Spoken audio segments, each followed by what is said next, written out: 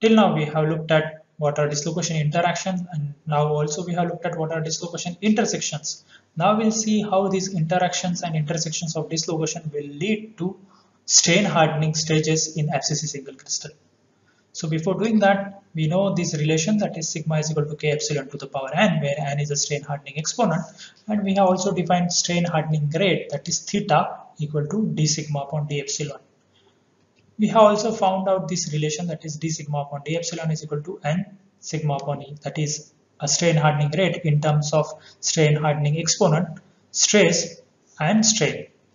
Also we have seen these relations where the shear stress to move a dislocation when you have a dislocation density rho is given as tau c is equal to alpha gp into under root of rho. And we have seen that plastic strain is proportional to dislocation density. So when I increase a plastic strain, or when I keep on deforming material, the dislocation density increases, and this increase in dislocation density may in turn increases the shear stress to move the dislocations. So we have seen all these things. Now when I'm talking about shear stress and shear strain, let's plot tau versus gamma for single crystal. Now when I'm talking about single crystal, you will remember a Schmidt law, and for an elastic regime you can say you can get this tau as tau y, and this tau y I can write it as tau CRSS. Let me write it down. So you can consider this tau y as to be tau CRSS. Now this we have looked at when we discussed about Schmidt law.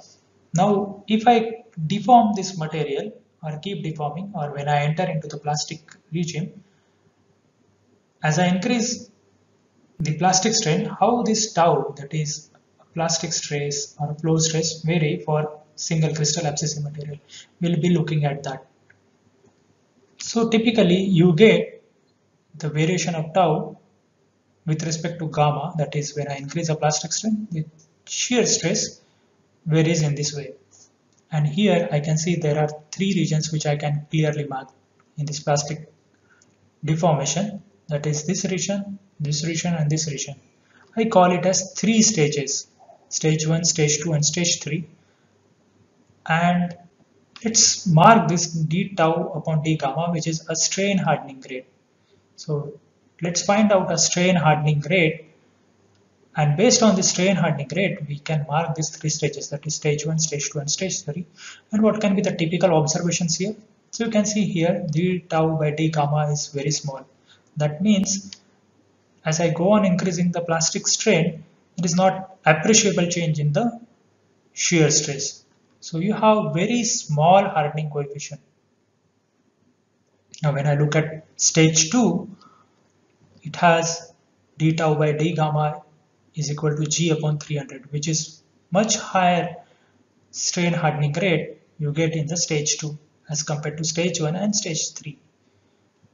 And this stage 2 strain hardening rate is more or less constant, the strain hardening rate I am talking, and it is equal to g upon 300, and the variation of this shear stress with respect to shear strain is somewhat linear. And you can see that there is a decrease in the strain hardening rate as I enter into stage 3. So there is a decrease of the strain hardening rate. So these are the three stages which we can mark based on the strain hardening rate, that is d tau upon d gamma. Now let's look at these stages in much more detail. Let's look at the stage 1. So for FCC materials we have 12 slip systems and 5 are independent. In stage 1, what exactly is happening? You have a deformation mainly on primary slip systems. So in stage 1, you have a deformation only on a primary slip system. And thus the dislocation move on primary slip system, and this stage is also called as an easy guide stage. And here you will have very little strain hardening, that is d tau upon d gamma is equal to g upon 3000. Now let me explain it to you how this happens. So let's consider you have only a primary slip plane like this, and you have dislocations on this, and this dislocation can move freely because there is not much of a dislocation available or moving on these primary slip planes, and thus this dislocation can easily glide. Okay. So there will not be much interaction between dislocations. So this dislocation, when they form on these primary slip planes, they can easily glide on this slip plane, and thus this stage will not have much of strain hardening, and this stage is called as an easy glide. Now let's look at a TM micrograph showing this easy glide motion. So you can see here that the dislocations are moving in this direction, and these dislocations are moving on majorly on a primary slip systems or primary slip planes. There is not much resistance to the motion of this dislocation, and thus there is very little strain hardening in the stage 1. Now let's look at stage 2. So before moving to stage 2, what exactly happens at the end of stage 1? You have other slip systems which comes into picture, such as secondary slip systems.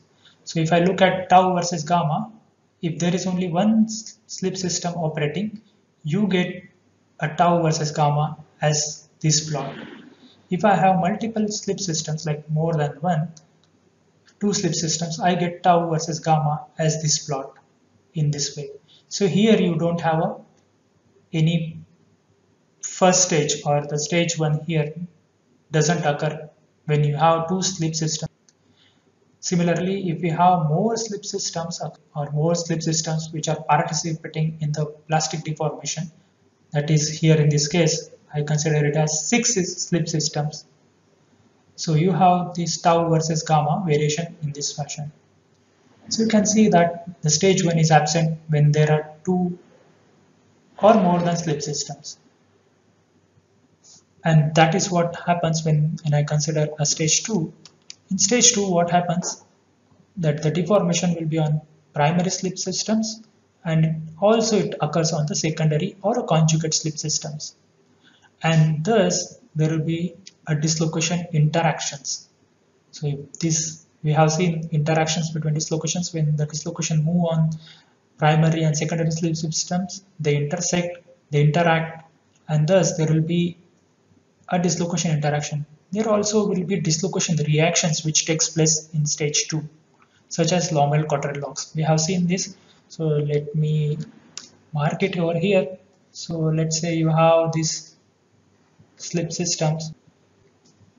So let's say we have these dislocations on this slip system. So this is, let's say, secondary,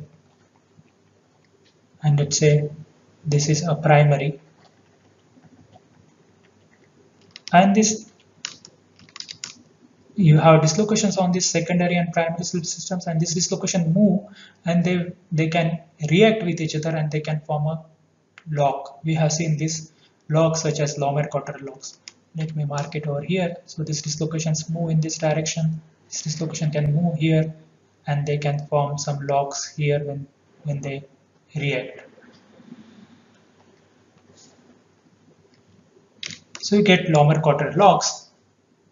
Also there can be a dislocation tangles and formation of dislocation shell structures. We'll be looking at this when we see stage 3 also. And there will be a very high increase in the dislocation density when there is a stage 2 occurring. And there can be operation of Frank-Reed sources, because we know the Frank-Reed sources provide dislocations, or these are the dislocation sources. So they provide more dislocations which can participate in the deformation. And thus there is a high strain hardening rate at stage 2. And this strain hardening rate is evaluated to be as d tau upon d gamma is equal to g upon 300. What exactly is happening? You can see here. You can see the formation of Frank-Reed sources, and they operate and they multiply the dislocations. So you have dislocation multiplication over here which is happening because of the operation of Frank-Reed sources. Now when such kind of dislocation, the dislocation density increases, they interact with each other, they tangles, and eventually forms dislocation shell structures. So here you can see that this dislocation multiply and they tangle and they interact or intersect each other, and thus they lead to very high strain hardening. Or here you can see there is a tremendous increase in the dislocation density, and this increase in the dislocation density will increases the tau which is required to move the dislocations, and thus they lead very high strain hardening rate in stage 2. So you can see here that these are dislocations got tangled, dislocations are making locks, or dislocations are multiplying here. So in stage 2, we get very high strain hardening rate, which is G upon 300. Now let's look at stage 3. In stage 3, what happens? You have dislocations which can cross lip because we are increasing the plastic strain, and this dislocation can cross lip. So what kind of dislocation can cross lip? You have screw dislocations, and this screw dislocation can cause cross lip and cause a dynamic recovery too. What do I mean by dynamic recovery? So this dislocation can cross lip and they can annihilate each other. And when they annihilate each other, there will be a recovery.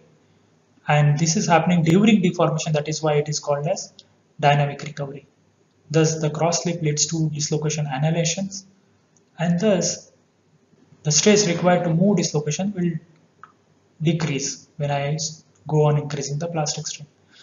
There will be some other mechanisms which come or which can operate at stage 3, such as dislocation dissociation, and thus it can also lead to decrease in the strain hardening rate, and there is a decrease in the strain hardening rate because of these mechanisms.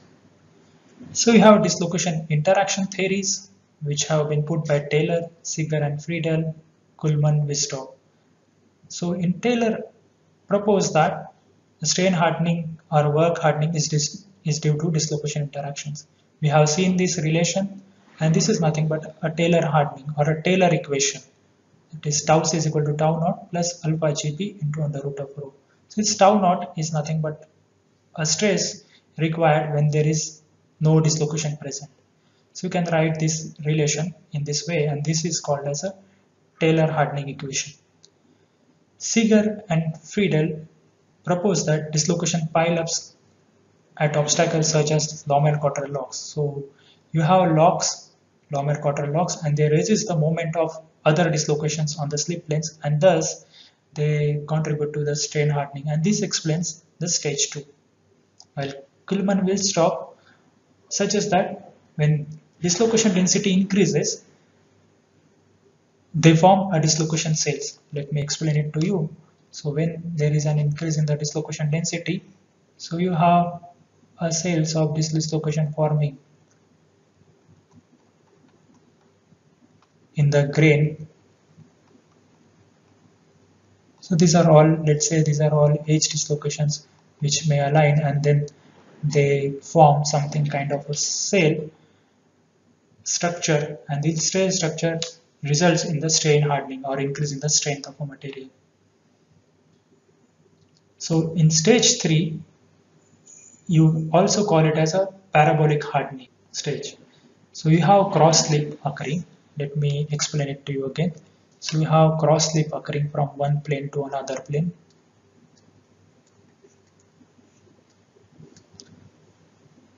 So we have seen the dislocation can come here and then they can cross slip on this. So this is another slip plane. So you have cross slip occurring of dislocations, and this cross slip can cause dislocation annihilation. If there is a negative dislocation over here, or let's say a dislocation of opposite sign, it will attract each other and annihilate each other, and thus the dislocation density decreases, and in turn the strain hardening rate also comes down in stage 3. So we have seen all these 3 stages, that is stage 1, stage 2 and stage 3, and mind you, this is for a single crystal or a single crystal abscisive material. So if we have polyslip, that is polycrystalline material, so we have many slip systems coming into the pictures. So polycrystalline material, you can have a polyslip, which is like many slip systems coming into the picture, and will not get tau versus gamma in this way. Rather, you get tau versus gamma something like this.